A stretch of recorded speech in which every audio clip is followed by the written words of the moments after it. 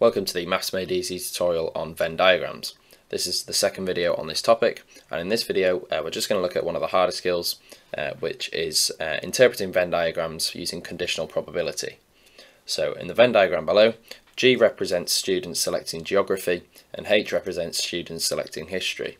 Use the Venn diagram to determine the probability of G given H. So this means the probability that the student selects geography given that they've selected history. So rather than considering everything in the Venn diagram, we're only considering this circle here, so the history circle, as the kind of total. So we ignore everything else.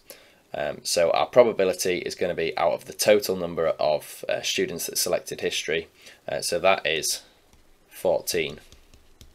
So 14 selected history, and we want to know the probability that the student selects geography given that they selected history. So the number of people that selected geography as well as history is 12. So P of G given H, we can say is 12 over 14. And of course you'd want to cancel this down.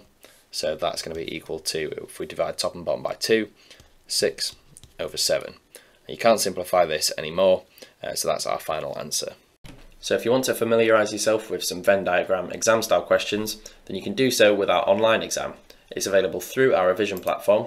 If you take the test, you'll find loads of different questions to have a go at, a variety of different question types, and you'll get instant feedback on all of it. So this is a really good way of keeping track of your progress and finding out where you need to improve.